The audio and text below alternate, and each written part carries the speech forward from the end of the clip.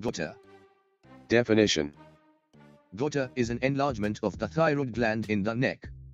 A goiter can be caused by a variety of factors and conditions. A condition that increases the size of thyroid is called a goiter. A goiter may develop in anyone, but is more common in women. Sometimes, it affects the way the thyroid functions. A goiter, or goiter, is a swelling in the neck resulting from an enlarged thyroid gland. A goiter can be associated with a thyroid that is not functioning properly. Incidence. Worldwide, over 90% of goiter cases are caused by iodine deficiency. The term is from the Latin gutturia, meaning throat. Most goiters are of a benign nature. Types. Based on toxicity. Colloid goiter, endemic. A colloid goiter develops from the lack of iodine, a mineral essential to the production of thyroid hormones. People who get this type of goiter usually live in areas where iodine is scarce. Non-toxic goiter, sporadic. The cause of a non-toxic goiter is usually unknown, though it may be caused by medications like lithium. Lithium is used to treat mood disorders such as bipolar disorder. Non-toxic goiters don't affect the production of thyroid hormone, and thyroid function is healthy. They are also benign. Toxic nodular or multinodular goiter. This type of goiter forms one or more small nodules as it enlarges. The nodules produce their own thyroid hormone, causing hyperthyroidism. It generally forms as an extension of a simple goiter. Based on growth pattern. Diffuse smooth goiter. This occurs when the entire thyroid swells. The whole thyroid appearing to be enlarged due to hyperplasia. Nodular goiter. A lump develops on the thyroid. These are extremely common. Further, it can be subdivided into aninodular goiter. One thyroid nodule can be either inactive or active, toxic, autonomously producing thyroid hormone. Multinodular goiter. Multiple nodules can likewise be inactive or toxic. The latter is called toxic multinodular goiter and associated with hyperthyroidism. These nodules grow up at varying rates and secrete thyroid hormone autonomously, thereby suppressing TSH-dependent growth and function in the rest of gland. Inactive nodules in the same goiter can be malignant. Thyroid cancer is identified in 13.7% of the patients operated for multinodular goiter. Retrosternal goiter. This type of goiter can grow behind the breastbone. This can constrict the windpipe, neck veins, or esophagus, and sometimes requires surgery. Based on size. Class I. The goiter in normal posture of the head cannot be seen, it is only found by palpation. Class II. The goiter is palpable and can be easily seen. Class III. The goiter is very large and is retrosternal, partially or totally lying below the sternum. Pressure results in compression marks. Causes. Several things can cause thyroid gland to enlarge. Some of the most common are iodine deficiency.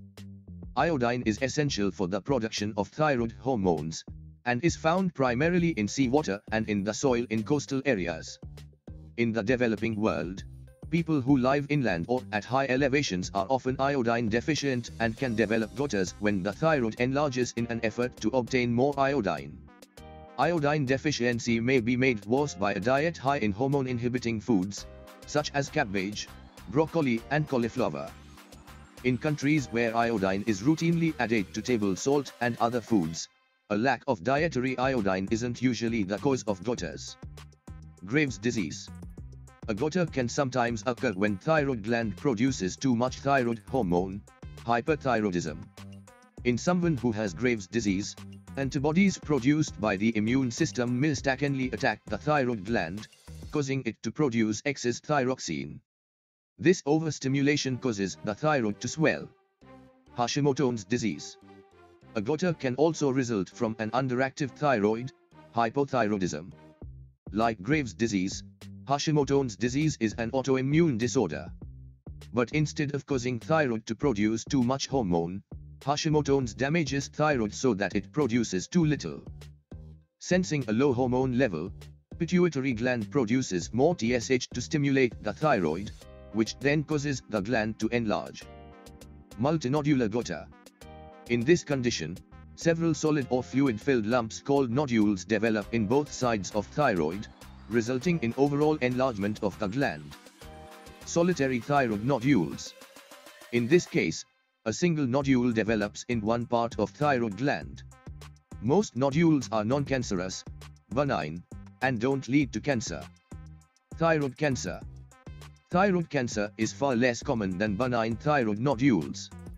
A biopsy of a thyroid nodule is very accurate in determining whether it's cancerous. Pregnancy. A hormone produced during pregnancy, human chorionic gonadotropin, HCG, may cause thyroid gland to enlarge slightly. Inflammation. Thyroiditis is an inflammatory condition that can cause pain and swelling in the thyroid. It may also cause the body to produce too much or too little thyroxine. Risk factors. Goitres can affect anyone. They may be present at birth and occur at any time throughout life. Some common risk factors for goitres include a lack of dietary iodine. People living in areas where iodine is in short supply and who don't have access to iodine supplements are at high risk of goitres. Being female. Because women are more prone to thyroid disorders, they are also more likely to develop goitres. Age. Goitres are more common after age 40. Medical history. A personal or family history of autoimmune disease increases risk. Pregnancy and menopause. For reasons that aren't entirely clear, thyroid problems are more likely to occur during pregnancy and menopause. Certain medications.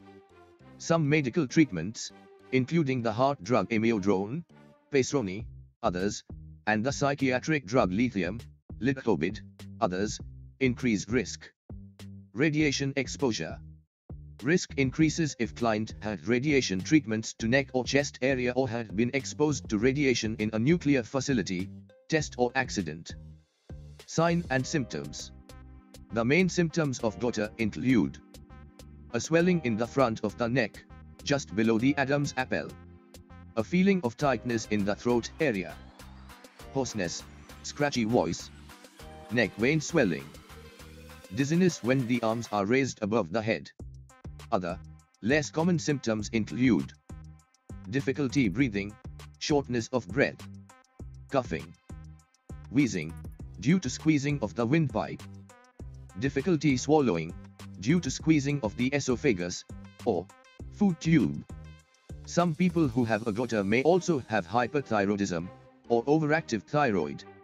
Symptoms of hyperthyroidism can include an increased resting pulse rate, rapid heartbeat, diarrhea, nausea, vomiting, sweating without exercise or increased room temperature, shaking, agitation. Some people with goiter may also have hypothyroidism, or underactive thyroid. Symptoms of hypothyroidism can include fatigue, feeling tired, constipation, dry skin, weight gain, menstrual irregularities. Diagnostic evaluation. Several tests can be used to diagnose and evaluate goiter, including the following. History taking, assess the patient for family history of autoimmune diseases, dietary history, and occupational exposure. Physical exam. The doctor may be able to tell if the thyroid gland has grown by feeling the neck area for nodules and signs of tenderness. Hormone test. This blood test measures thyroid hormone levels, which tell if the thyroid is working properly. Antibody test. This blood test looks for certain antibodies that are produced in some forms of goiter. An antibody is a protein made by white blood cells. Antibodies help defend against invaders, for example, viruses, that cause disease or infection in the body. Ultrasound of the thyroid. Ultrasound is a procedure that sends high-frequency sound waves through body tissues. The echoes are recorded and transformed into video or photos. Ultrasound of the thyroid reveals the gland's size and finds nodules. Thyroid scan. This imaging test provides information on the size and function of the gland. In this test, A small amount of radioactive material is injected into a vein to produce an image of the thyroid on a computer screen. This test is not ordered very often, since it is only useful in certain circumstances. CT scan or MRI, magnetic resonance imaging, of the thyroid. If the goiter is very large or spreads into the chest, a CT scan or MRI is used to measure the size and spread of the goiter. Management. Treatment for goiter depends on how large the thyroid has grown, symptoms, and what caused it. Treatments include: no treatment, watchful waiting. If the goiter is small and is not bothering, the doctor may decide that it doesn't need to be treated. However, the goiter will be closely watched for any changes. Medications. Levothyroxine, levothyroid registered trademark symbol, synthroid registered trademark symbol, is a thyroid hormone replacement therapy. It is prescribed if the cause of the goiter is an underactive thyroid, hypothyroidism. Other medications are prescribed if the cause of the goiter is an overactive thyroid, hyperthyroidism. These drugs include methimazole, tapazole registered trademark symbol, and propylthiouracil. The doctor might prescribe aspirin or a corticosteroid medication if goiter is caused by inflammation. Radioactive iodine treatment. This treatment, used in cases of an overactive thyroid gland, involves taking radioactive iodine orally. The iodine goes to the thyroid gland and kills thyroid cells, which shrinks the gland. After radioactive iodine treatment, the patient usually has to take thyroid hormone replacement therapy for the rest of his or her life. Biopsy. A biopsy is the removal of a sample of tissue or cells to be studied in a laboratory. A biopsy may be needed if there are large nodules in the thyroid gland. A biopsy is taken to rule out cancer. Surgery. Surgery is performed to remove all or part of the thyroid gland. Surgery may be needed if the goiter is large and causes problems with breathing and swallowing.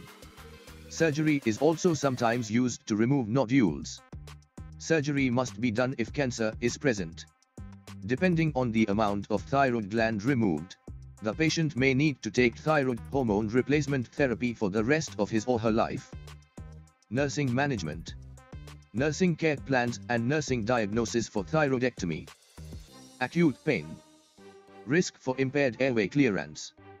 Impaired verbal communication. Risk for injury. Deficient knowledge. Complications. Small goiters that don't cause physical or cosmetic problems aren't a concern. But large goiters can make it hard to breathe or swallow and can cause a cough and hoarseness. Goiters that result from other conditions, such as hypothyroidism or hyperthyroidism, may be associated with a number of symptoms, ranging from fatigue and weight gain to unintended weight loss, irritability and trouble sleeping. So guys, thanks for watching my video. You can like and comment on my video, but don't forget to subscribe my YouTube channel to watch quality content like this. Thank you guys.